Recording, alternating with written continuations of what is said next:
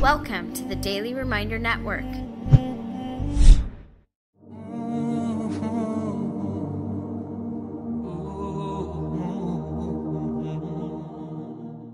Why is it that I should ask Allah for something right now and Allah has to do it for me right now? Who in the world are you? Are you thinking you're God or something? You want something to happen, you want it to happen, you want it and it doesn't happen?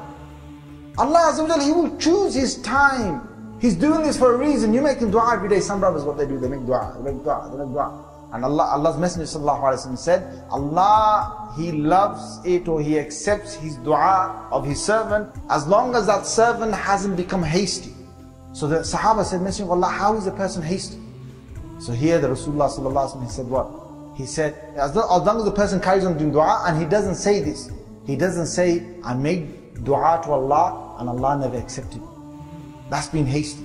You start saying, I made dua to Allah so many times and this dua never got accepted because Allah Azza wa Jalla does three things for you in return of the dua that you just made. One of three things. One of three things He will do for you. Number one, either Allah will give to you what you just asked for. Number two, you didn't get what you asked for, but Allah will give you something in return of that. Something else in return. Oh, He will save you from an affliction. He will save you from an affliction. You didn't even know it. You made dua that, oh Allah, please, oh Allah, I want this thing, and I want this thing or this job. Oh Allah, I want this job, oh Allah, I want this job. You're making that dua. Allah never gave you that job, for whatever other reasons as well. But what He did is, He saved you from another musibah somewhere else because of that dua, or He gave you some other dua, other thing. It might not even be a job. It might be something else Allah gave you.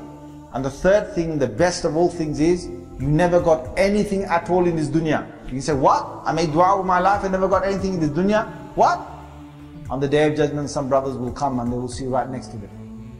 This is in hadith of Ahmad. The person will see right next to him, he will see mountains full of reward.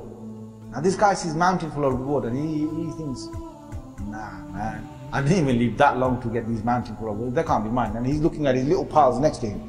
So that long time passes by, no one comes to claim their mountains full of reward.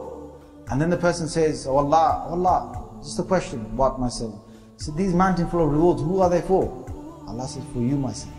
He says, for me? Allah, for me? For me? You know, the guy's thinking, how is it possible that I get so much reward? Allah says, my servant, you were in the dunya, when you were in the dunya, you used to make dua to me. I never accepted your dua. That dua you used to make to me every single day. Every day you used to make dua to me. I never accepted it. But what I did in return is I gave you reward.